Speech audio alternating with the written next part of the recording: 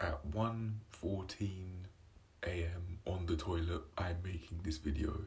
I've been wanting to make reviews, so here it goes. I was making some notes for them, which is what's on the screen now, and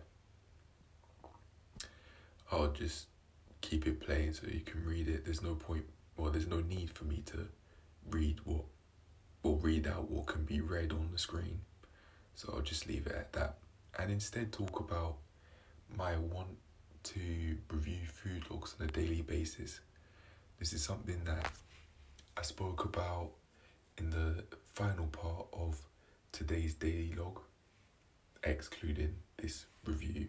It was the one that I've got, which I'm uploading at the moment at the time of making this video, which has the apple as the thumbnail. That was a lovely apple, but yeah, in that video I was saying that I wanted to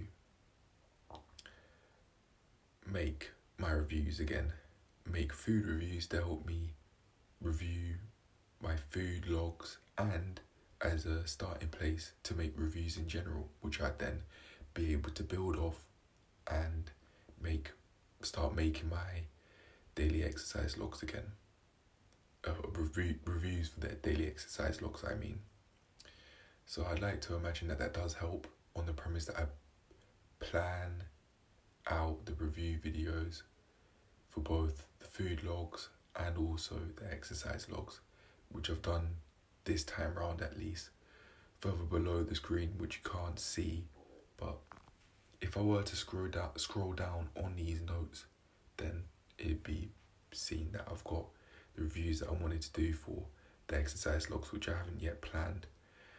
I've got to get something planned. I mean, I want to do my handstand stuff, so that would be one of the sessions that I'll probably record and have up when on the same day I make the video, and then have something else private. In fact, I can show what I've got so far for my daily exercise logs. Why not? And then I'll get back to talking about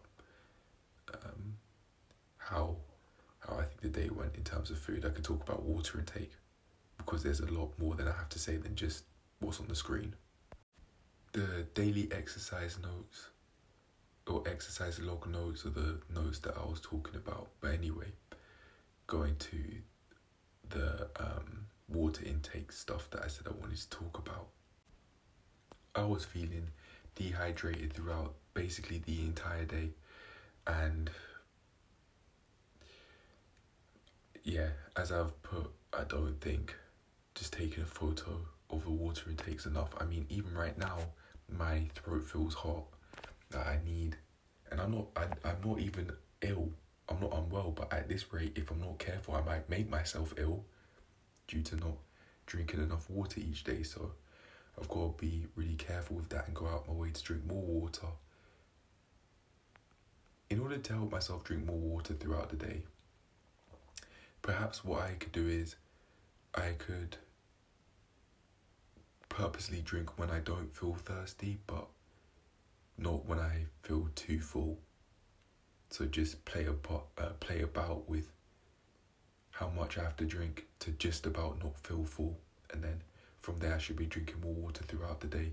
And I can also, unlike how I did on the 14th yesterday, as I'm making this video, on the 14th yesterday, I could also drink from my flask and always have that washed and ready to use, so that I do stay on top with my water intake and track it on MyFitnessPal.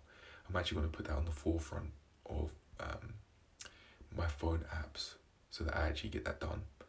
And I'll make a note of wanting to track my water intake on MyFitnessPal on the notes that I've got here that I'm showing on the screen at the moment. But anyway, that's it. I'll leave it at that and carry on making my food reviews from this point onward. I'll add that as a part of the notes I want to do today, for today as well, on the 15th. But for now, that's it. I'm done.